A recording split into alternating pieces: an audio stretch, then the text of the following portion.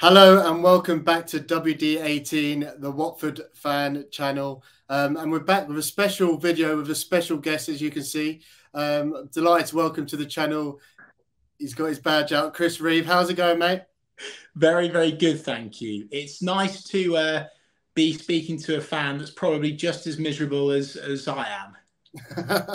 Just about. Well, I feel like us and Norwich are blood brothers, so we'll get onto that in a bit. But today's video, we're going to talk about a Watford signing, which we've been gagging for. Jamal Lewis, the Athletic and the Watford Observer reported that he is set to sign on loan.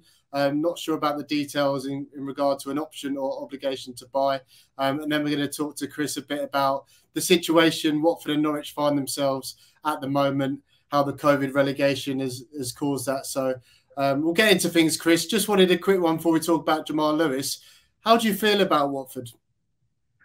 Yeah, I'm okay. I'm okay with Watford, to be honest with you. I made my Vicarage Road debut last season. Of course, it was another miserable night and result for Norwich City. I remember Isaac Hayden, who literally played like 3 games for us in the end. Against Watford, he was like marking 3 different fellas and was just like absolutely all over the park trying to mop up. But by the time he came on, Watford had already done the job. I remember, I forgot the lad that was up front for you, but I think he was meant to be banned or something for, was it spitting or something? I can't quite remember, but it was a bit of a contentious player to play.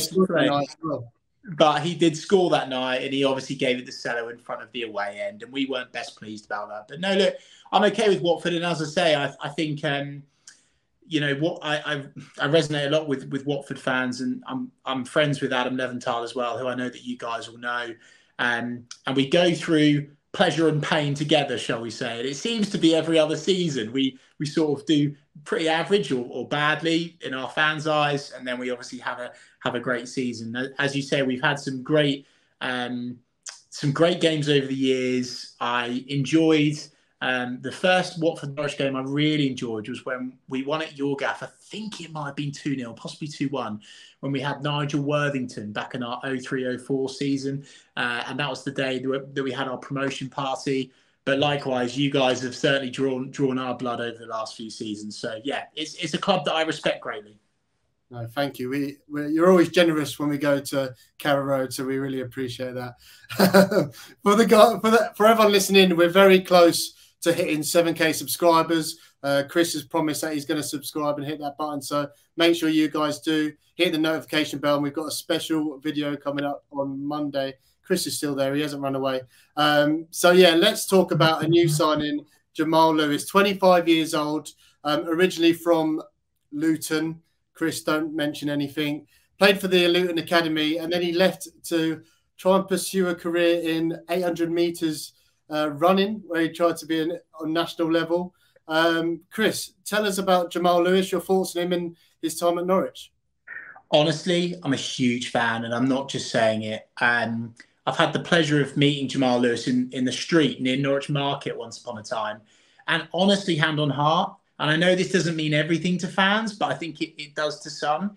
He is just one of the nicest, if not the nicest footballers I've ever had the pleasure of meeting.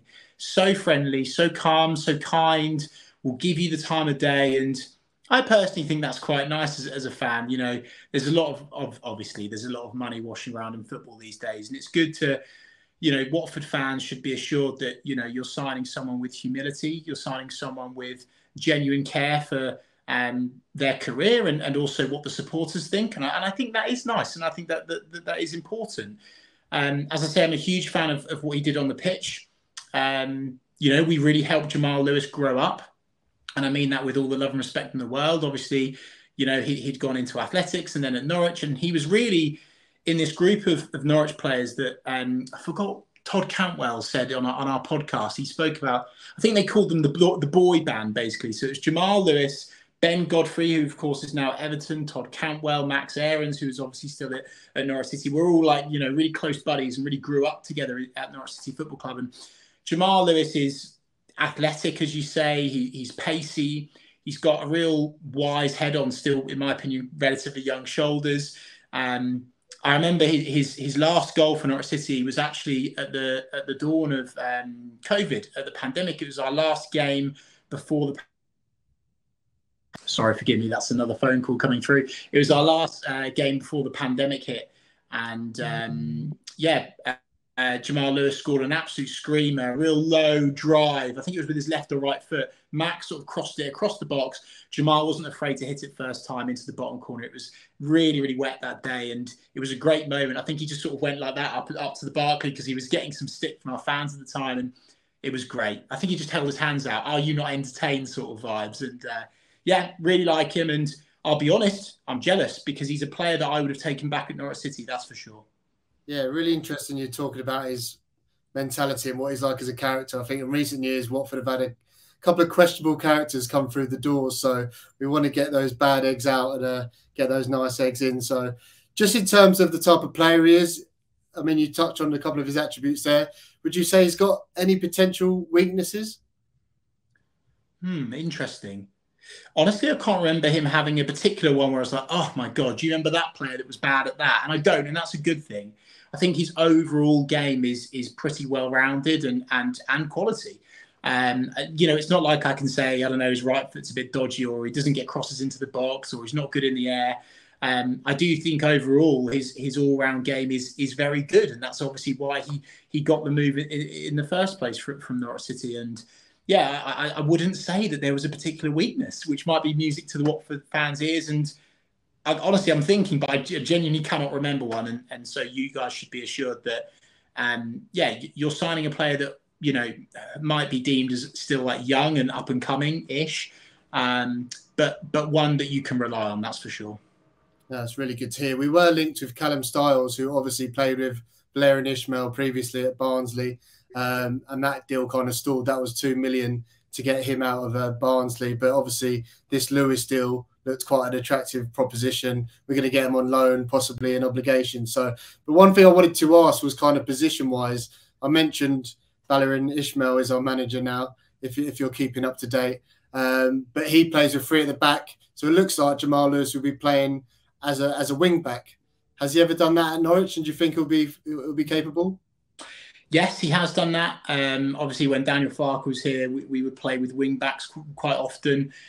He's a player that is not afraid to bomb forwards, not afraid to put balls into the box. And as I've alluded to, towards the end of his career, wasn't afraid to take a shot as well. And I think that if he's surrounded by quality players, of which of course he will be at Watford, I think that you'll see him do very well in that position for sure. I don't get me wrong, I do, and maybe going back to the weakness question, now you've brought that the position point up, I'd say that potentially his game as a defender moving forwards is actually better marginally than his actual defending, which I know sounds weird because obviously you're signing him as a defender, right? But I think, if there was a seesaw here, I'd say he is better in that position than in a normal standard back four. I think as a wing back, he would play much better. And I think again, that's another point for Watford fans to be excited about. Yeah, he seems like a modern fullback, so I'm excited anyway. And in terms of kind of how he departed, am I right in saying that Liverpool were in for him and willing to pay up to 10 million? I think before they got Simicast. Yes. How much did he go to Newcastle for? And did he leave on good terms? I think it might have been undisclosed, actually. I actually don't know the figure at the top of my head, so I can't give you a solid answer on that. But yeah, absolutely. Like, again, Watford fans should feel happy that, he was touted with a big move away. And by the way, a lot of that boy band, Todd, Max, Ben, etc. Ben obviously went to Everton. I think Todd was rumoured with various moves, Leicester, Newcastle, etc. And obviously Liverpool were in for Jamal Lewis. And I understand that was actually closer than what most people actually let on. I think that he was actually unlucky to not get a move to Liverpool, to be honest with you. Stuart Webber, our current, but obviously now departing sporting director, is well known in the football industry as being quite a tough person to negotiate with. But Jamal Lewis isn't alone. Max Aarons could have gone on loan to Barcelona. It was declined. We've got various bids coming in for players now, but if they don't hit our price tag, they ain't going to go. But again, Watford fans should take a lot of encouragement from that for sure. Yeah, I'm sure I saw somewhere when Newcastle played Liverpool a couple of years ago, Klopp made a beeline for him. So it showed that he had that interest. And Mm-hmm. like, he seems excited to me. He's played on the international stage for Northern Ireland for 30 caps. So really pleased to see him join the club. And yeah, it's an area that we really need strengthening. So thank you for that insight. And while we've got you here, Chris, we wanted to talk about kind of the situation that we both find ourselves. Like I said, I feel like we're blood brothers, whether we're getting promoted together, relegated, and we find ourselves in the middle of the championship at the moment. Just tell us kind of the current situation at Norwich. And obviously, everyone points to that relegation through the COVID season where we both went down together. And I feel like both of our fans can relate to each other because at the moment, we're not splashing the cash. We find ourselves in a financial situation. So what's the current state in terms of how everything's going at Norwich? Well, I must start by saying that obviously we've got the better of the yellows. I think that's pretty clear, and there's no debate around that. But yeah, no, look, I think both clubs are in a relegation hangover, and actually, it's not just us and Watford, you and Norwich. It's actually, I think there's some other clubs in there as well. You could maybe argue QPR. You could definitely say Stoke, West Brom. I call these clubs the ghosts of Premier League past, right? Where the reality is just hit. We've tried and we failed. Oh, don't get me wrong, Swansea made a decent go for it. You know, and regardless of just the money, just could not quite get there. And to be fair, I discredit you guys. You did a lot better in the Premier League in recent seasons than we have for sure. But yeah, I think we're in the ghost of Premier League past. I think the reality of where football's at has hit clubs like us. I think it's difficult for fans to keep maybe a patient expectation level. And I think the reality is Watford and Norwich are at the end of their cycles. And now we're probably coming up to maybe you could argue transition seasons now where it's like, right, well, what are we now? Are we a mid-table championship side? Are we going to contend with the playoffs? Or actually, can we still go again and get into the Premier League? Because I don't know about you, but I personally think there's so much more energy about other clubs in the Championship right now over Norwich and Watford, and that's just my honest opinion. I think the mentality of the supporters affects the players. I think the mentality of the players, if you keep hold of a few because you can't sell them because they misperformed, it all affects things, right? And you're in that sort of negative spiral and you sort of slowly rot away for a little bit before you can then, you know, quite frankly, until there's a big clear out. And, you know, I don't need to go into your, you know, sacking manager antics, but obviously that doesn't help. But, you know, I think Watford, like Norwich, have maybe arguably needed a big sweep of the decks, a proper one, you know, because it's not just one man's fault. It's the fault and accountability and responsibility of many. The board, the players, the sporting director, the manager.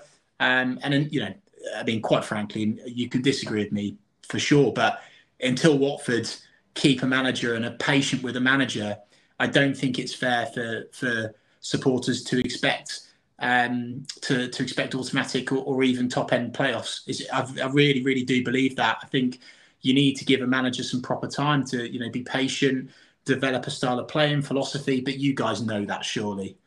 It's our dream. Our dream this season is to have a manager for one season. That is what we wish for. Yeah, everything you just said rings true. I always point to that COVID season because obviously when we both got relegated, we didn't get the revenue that you'd normally get for another season playing the Championship behind closed doors. And because we both went back up, we didn't get those parachute payments. So that was another chunk of money we missed.